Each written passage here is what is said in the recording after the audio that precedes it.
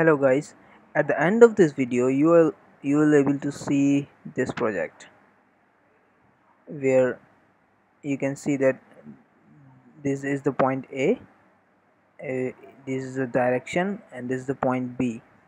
Total distance in 3.5 miles and total ride time which is 21 minutes. Here you can see that in the JSON file duration is 21 minutes, which I plotted on the UI, and distance which is to 3.5 miles, which you can also convert in kilometers. And that's it. This is my final project. Now I am creating a project on Google Console and enabling direction API and distance API. Let's have a look.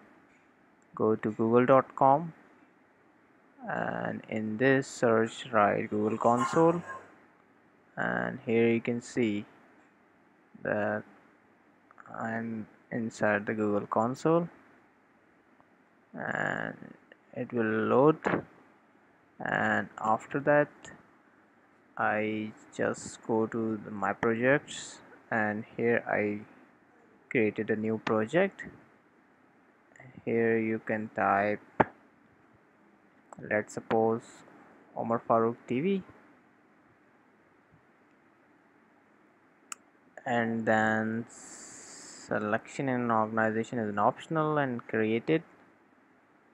I just created a project on Google Console.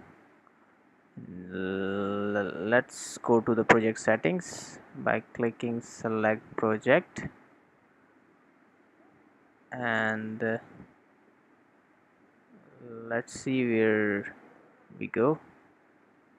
And now here we are in the settings of the project, and go to libraries and just type in here Google distance API.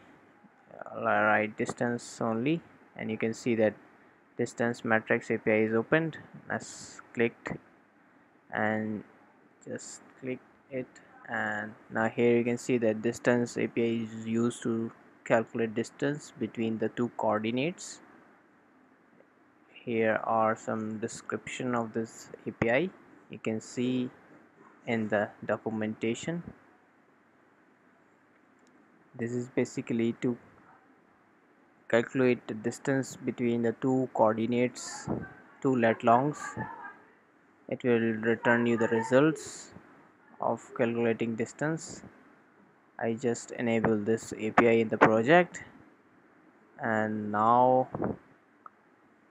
I am going to enable another API, which is, you can say that,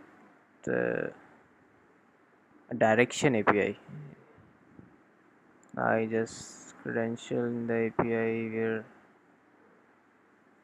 okay, I'm showing you the credentials uh,